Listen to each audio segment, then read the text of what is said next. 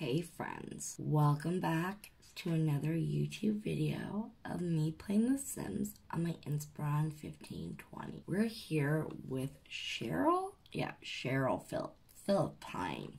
Her friend that she just brought home from work, Gretchen Barr. I hope everyone is having a great day. Before I forget, comment, like, and subscribe if you like this video and want to see more content. So today, I thought we would talk about this post that I saw on Instagram from one of my favorite life coach.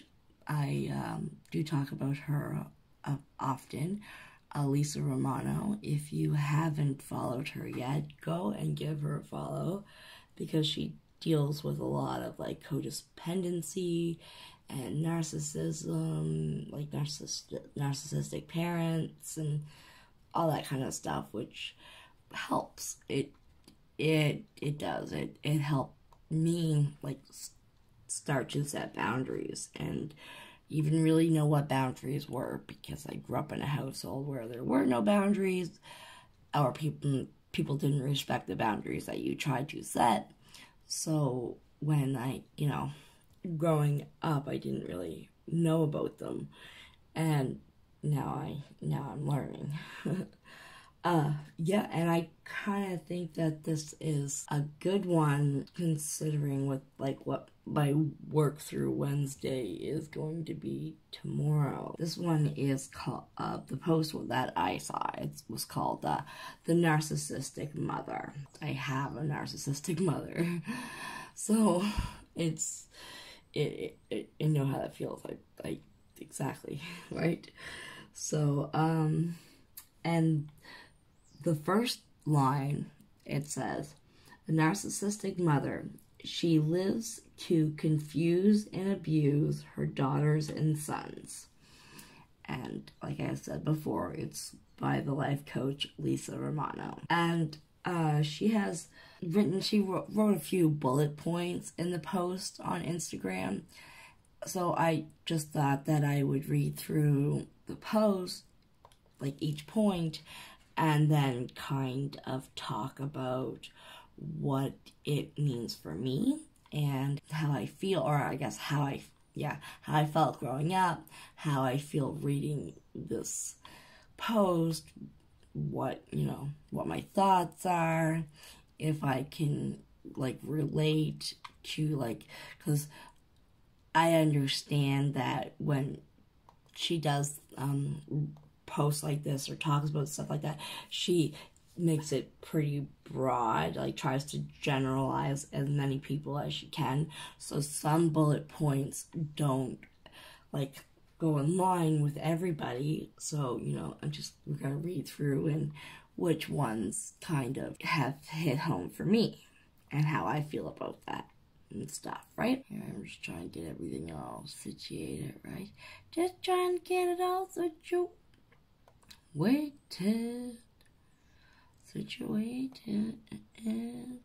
The first bullet point that was on the post is, she turns you against your siblings. There's a phrase like called flying monkeys.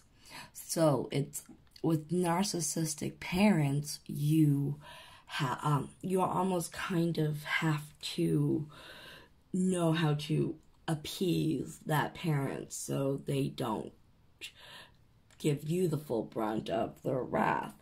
And one of those things that you do is kind of report back to the parent about your other siblings. So there's no trust between your brother and your sisters, or your sisters, or however, your siblings, right? There's no trust between them.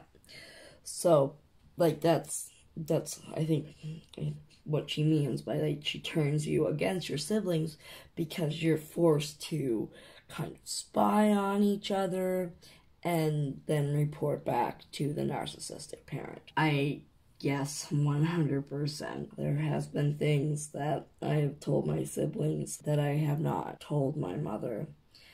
And then my mother would go and use those things against me.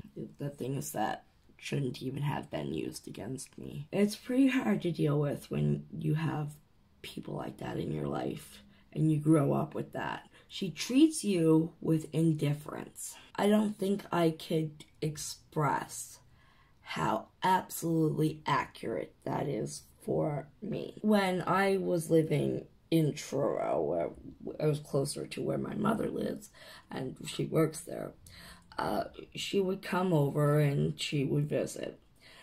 My friend Rona, hey Rona, if you're watching, she lived down below me in the same apartment building, and we would hang out all of the time. So my mother was there one day, and Rona was there one day, and we were just talking, and I was telling my mother about, like, I think I just got a job or something important, and I was telling her all about it. And the moment I stopped talking, my mother asks me questions about the things that I just told her. Like, she asked me what the job is, what's it about, what my hours are, how much money I was making. And these points were the things that I had just said. I just told her what the job was. I just told her what position I was doing. I just told her how much money I was making. I just told her, oh, sorry, I hit the thing because I'm getting all fiery. I just told her my hours and how much I'm making, and every single thing I had just said, she asked. She asked. Like, and I start to get annoyed because I'm like, I just said these things. Like, sooner did I stop talking were these questions asked. And I get so frustrated, and whatever, I retold her, whatever, and she's all cool, and then she leaves. And the look on Rona's face, she's like, I can't believe it. Your mother, she doesn't listen to you. She did not listen to one word that came out of your mouth. You just told her all about your new job, and then she went and asked you the questions about it. And it's like, yep, I know that she does not listen. And I was relieved to actually have somebody that witnessed that. And so many times, it wouldn't matter how clean my house would be. I mean, it would be spotless. Like, you could eat off the toilet seat, spotless. And she'd come in and she would see, like, a speck of dust on the TV. Oh, well, your house, I see you didn't get that, or that I hadn't taken the recyclables out yet. Oh, well, you should take your recyclables out because they're getting really full. It's like, never ever saw the accomplishments and only sees the shit. And it's like, frick. Yeah, so being treated with indifference is so exactly how I grew up. Yeah. I judges you and criticizes you on every move. Yeah, well, I just said about the house, everything, every time I did something, or anytime I made a mistake or did something wrong, she was on the phone telling everybody because it's all about her. I never was blamed for her emotions, but I always got yelled at why I hate her. Why do I hate her so much?